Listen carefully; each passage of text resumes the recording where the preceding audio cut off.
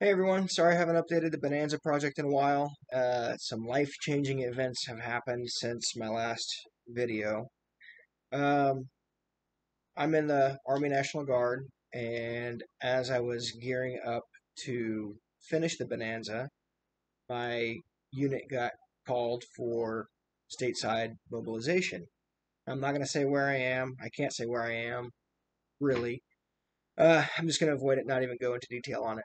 But it's quite a long mobilization. And I did finish the Bonanza before I had to leave. Unfortunately, I didn't have time to take any video or really any pictures of the annual itself.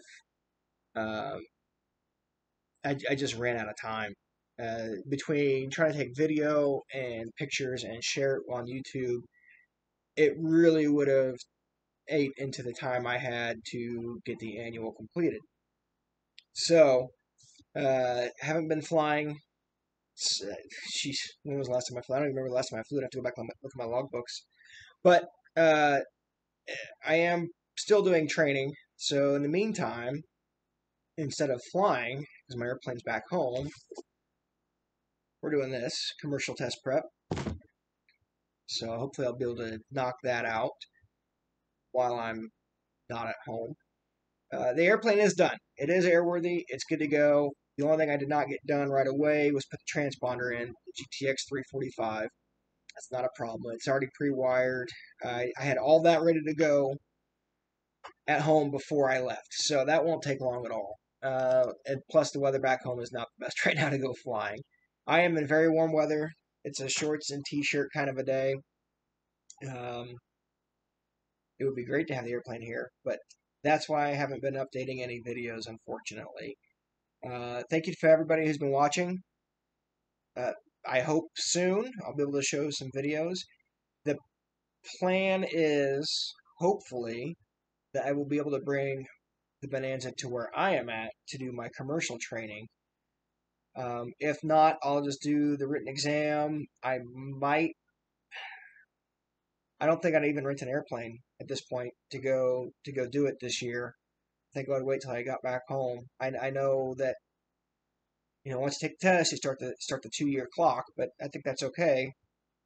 I would definitely get it done before that 2 years is up. But yeah, so living long term, this mobilization is actually pretty easy.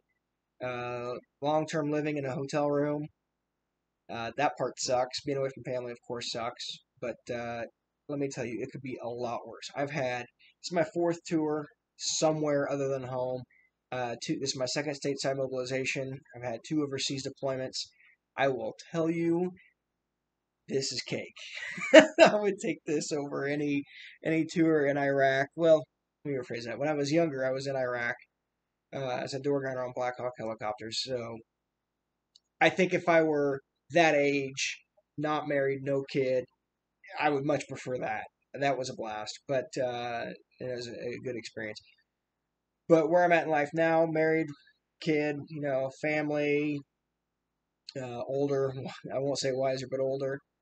Um, yeah, this is easier. This is much better. But yeah, so anyhow, I just wanted to give a quick update. Thank you again to everybody who's been watching and subscribing. And as soon as I can, I promise you, I will make an update video with the Bonanza project. So um, I'll just tell you a little bit about the annual. The airplane is fantastic. Really, nothing wrong with it. Prior to the annual, I had done a bunch of maintenance on it. I had already changed out a fuel bladder in the right wing, so that was done. Let's see what else was there. Oh yeah, tires, tubes, the stuff that when it sat for a long time needed to be changed out. I got that done prior to the annual, so that was easy. Other than that, the annual was just a typical Bonanza RG annual. The cables were fine. Cable tensions were fine. I did all of the ABs prior to the annual. For those that don't know, I'm an AMP. I don't hold an IA, although I would like to have my IA, make the annuals a lot cheaper. Um, I'll touch base on that in a second. But so I did a ton of work on it before the annual, knowing that it would make the annual that much easier. So the ADs, I compiled a list and I used ATP Hub. It's a subscription service, but it tracks all ADs. It lets you know when new ADs come out. You can look at service bulletins. You can look at everything.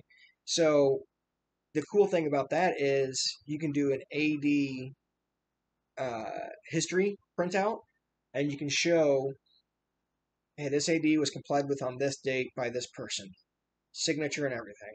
So I did that. I presented that all to my IA, and he wasn't used to having something like that handed to him, which was fine. Um, Engine run up was great. Um, I had two frozen pulleys that were in the belly for I believe it was the elevator control. Not a big deal. Uh, Vacuumed out everything, LPS3 everywhere. We rechecked the torque on the wing bolts. They were fine. We used some homemade tools for that, as far as getting in for the Allen head, because they are an Allen head bolt. I think it would next time. I think I'm gonna go ahead and buy the actual wrench for that, because that was a pain. And I think if you had the actual tool, that would be easier. Let's see what else was there that we did. I mean, of course, we did everything, right? Uh, Uplock cable tensions, all that stuff. You know, gear door. The doors didn't need to be rigged. The retractable step works, which is awesome.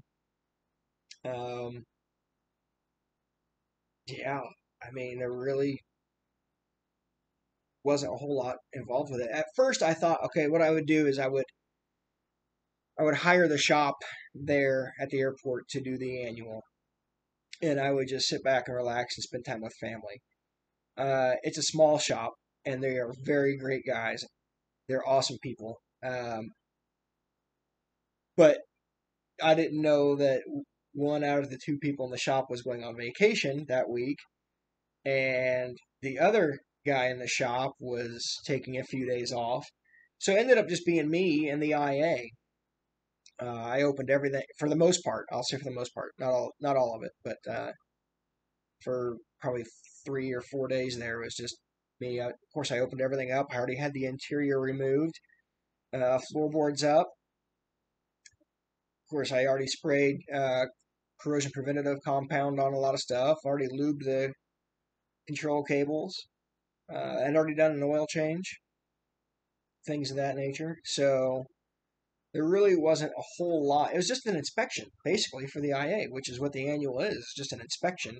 Everything that they find on the annual is extra maintenance. So um, it was nice. Once the guys got back from vacation, they were able to help out with like jacking the airplane, doing the gear swing. We kind of saved things for when we knew when we would have other hands available.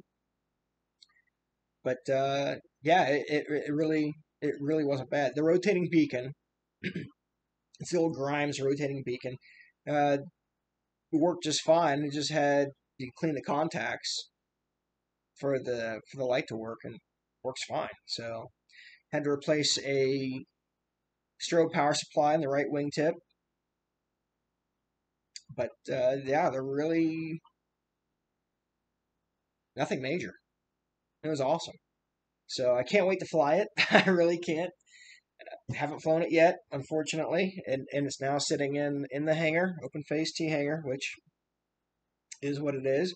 I get pictures sent to me every once in a while of how cold it is back home, and I get pictures of the airplane. But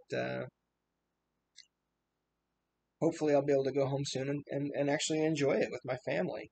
But once I get back home, there will be more stuff to do to it because it's been sitting again for a year that I'll want to do. Like, I'll probably change the oil again because with the temperature changes, moisture gets into the oil and it hasn't been ran to be evaporated. So I'll probably change the oil when I get home, but that's easy. That's what, like $100 in oil. Um, Probably taxi it around for a while, work out the flat spots on the tire that are probably going to be there. Let's see. Other than that, I did have the guys at the shop while I'm gone take care of a couple of things that I wanted done. I wanted new brake pads put in, which they're not even pads, they're pucks because it's the old Goodyear brake system, which I'll have to show you guys when I get home how that all works. So instead of having like Cleveland brake where you have two pads on either side, two pads you pull off when they're bad, you drill out the rivets, you rivet on new ones. These are just pucks. That's all they are, and they're probably an inch and a half or so in diameter. You still got to pull the wheel off, of course, and everything. But yeah, they're only an inch and a half diameter on each side. I mean, they're fairly thick, but a lot of people don't like them. They say that it doesn't have as good braking action. We'll see. I don't know. Can't speak on that. But yeah, that's about it. So more studying. Goal is to get the written exam done. Of course, everybody goes in wanting to do 100%, but hopefully I'm there. I got nothing but extra time here to study, so even when I'm on shift, um, it's not that bad. So I'm sure there's a YouTube. I need to search for this.